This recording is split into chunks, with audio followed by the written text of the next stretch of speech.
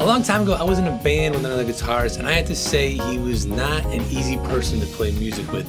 He would get all in his head, he didn't listen well, and he would get super frazzled when things didn't go perfectly. You know, this former bandmate of mine could have learned a lot from Rick and Peter, the dynamic guitar duo in the band Goose, and so can the rest of us, so let's get right into it. Goose is known for their innovative use of effects, so let's hear Rick talk about why effects are so integral to his playing. When you kind of like run into walls, which happens all the time, anything to like shift your perspective is good. So sometimes a little effect or a shift in tone can do that. Here's Rick applying what he was talking about.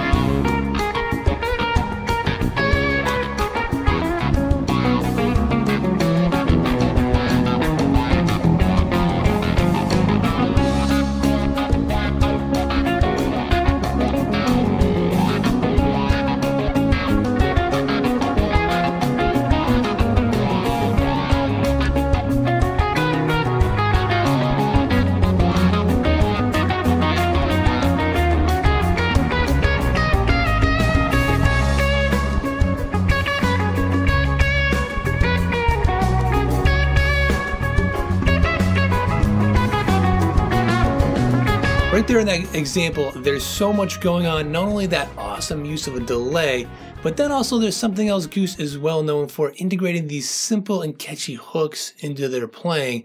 And this particular example, the little hook Rick came up with is really only one note, but the rhythm is what makes it so catchy.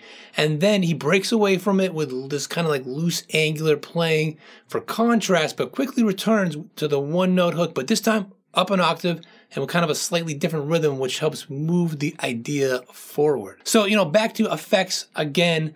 This time, Peter has some insight to share about effects as tools for musical expression. Rick is like building to like a peak in a solo. If I'm back, like while he's doing more tension stuff, back on the wah, and then kind of like lean forward.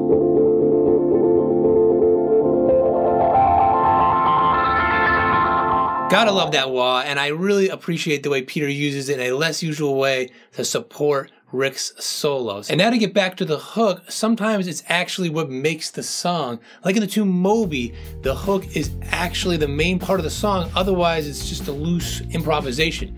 He states it simply and then improvises, and each time he comes back to it, he continues to develop it and play it differently each time. So here's an example of what it looks like, and I'm just gonna play it quickly 3 times each, changing it up in a style that would be something like what Rick would do.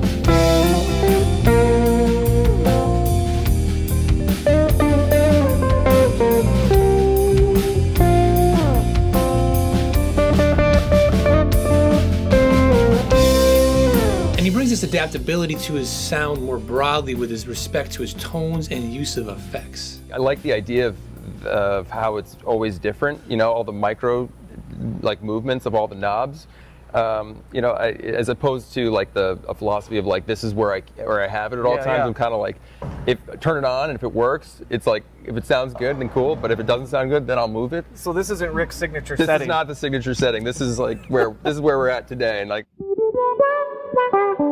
yeah, I like that. Okay. I don't want, you know. Well, dude, it's funny because we'll come to these rig rundowns, and sometimes people will have their dials, knobs, like marked. Microly, marked. Yeah. I don't know about you, but that last part really resonates with me because I'm one of those people whose pedals are always the same.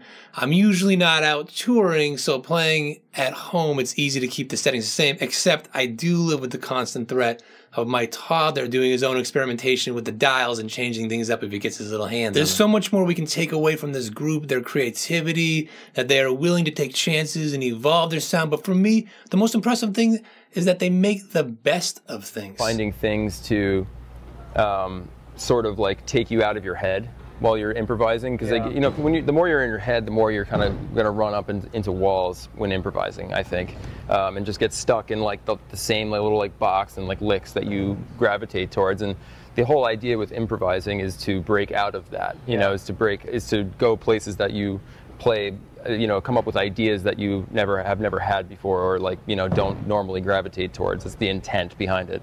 And you know, the percentage of the amount of time that actually happens is small, but it's worth it. And one last thing, I don't want you to go away thinking that they're always loosey-goosey and only improvising hooks on the fly during their jams.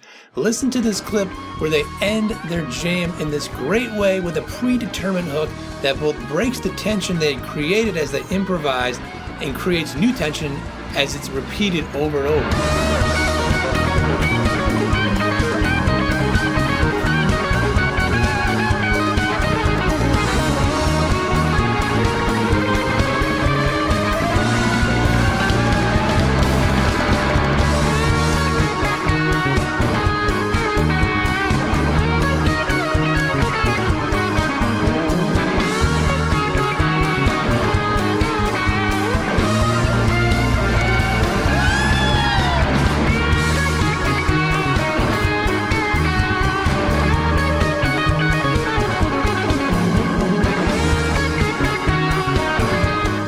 Goose is blazing down the trail that other great jam bands have traveled before them. So check out this video here and find out what any guitarist can learn from Trey Anastasio from Phish.